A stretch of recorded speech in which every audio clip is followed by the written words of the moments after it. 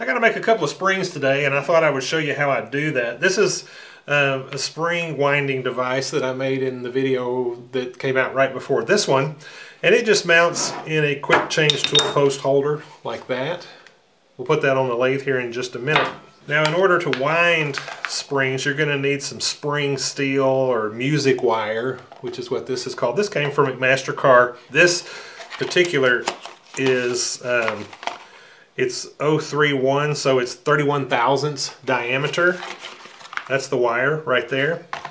And so you feed that up in through there, and then you wrap it around a mandrel. Now, the mandrels, this is what I use normally for mandrels. They're center punches, you know, that you put them down and it gets, you find the diameter that fits in the hole, and then you smack it and it gives you a center point in that, inside of that hole. So that's what I usually use for my mandrels. I rarely do a spring that has to be an exact size, and you can also use the shanks of drill bits and things like that. So these are really convenient for me, but they don't have a hole in them. And a lot of people, when they use a mandrel, they drill a hole in it and then you drop the wire in there, and then when you start winding it, it holds it for you. I'll show you how I get them started on the chuck of my lathe. For the one we're doing today, the mandrel is 233 thousandths, and the spring that we turn comes out to be right at 300. So it's like 70 thousandths bigger. I'll put a link to the calculator in the description in case you're interested. Now, you don't have to, I'm using a lathe to wind these, but you can do it by hand, but then you've got to somehow, you know, time out how far apart you're going to put the coils. So we'll show you. All right, so today we're going to make a compression spring like this. You can also make just normal springs, you know, like that. It just depends. This is just going to get wound right up next to itself. And this one, you're going to need a lathe or something in order to set this so that these are coming out spaced the same apart.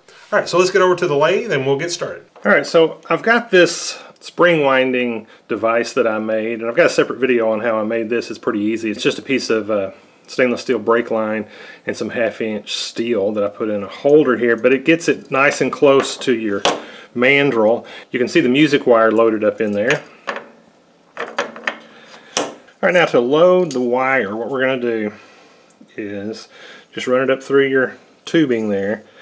And then what I do is I don't use mandrels with holes in them because I don't have mandrels for doing springs. I use whatever I have. Like I showed you, this is a center punch, you know, for all different sizes. You can also use drill bits and stuff like that, or the shanks of drill bits. So what I normally do is, if your chuck has this, like mine's got these little grooves in the jaws, and so I can take it and thread it through that jaw right there, and then give it a steep bend like that, and then I'm ready to go. So I'm going to pull this over and get it right up against the jaw pretty much, advance it like that. Okay, now we're going to turn this by hand. So here we go. And you can see how that wire is caught right there. It went through a little groove underneath there in this jaw, and now it's coming out this side, and that'll hold it really well.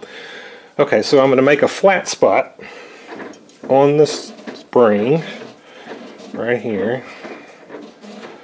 Go around about 2.5 times, because usually when I trim it, I'll lose about half of that, and I want about 2 turns. Now, I'm going to engage the half nut, and I have my lathe set up. I want 7 coils per inch. So it's set at 7 threads per inch, basically. And here I go. I'm going to keep turning, and you can see it starting to advance.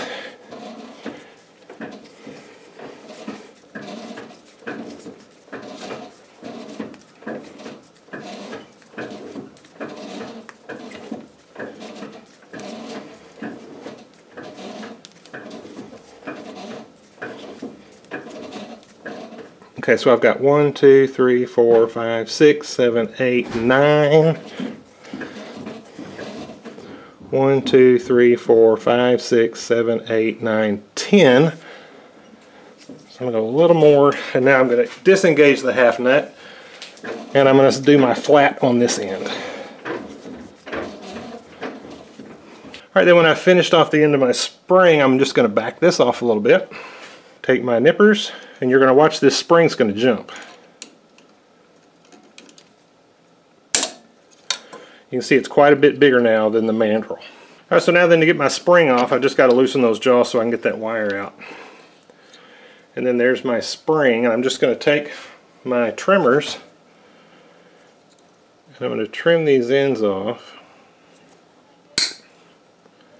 Watch your eyes when you're doing this.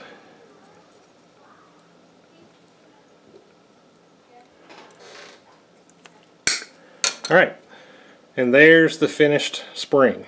Alright, well I hope this was interesting to you. Thank you for watching.